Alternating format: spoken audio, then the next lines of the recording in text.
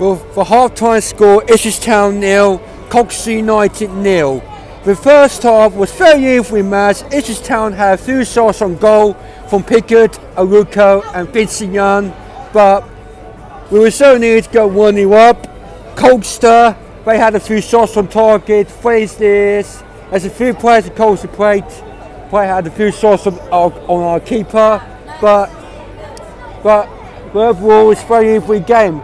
The atmosphere today was very amazing from the Ipswich Town fans and also for Colchester United fans as well. Well, I hope that Paul Cook will do well in the second half.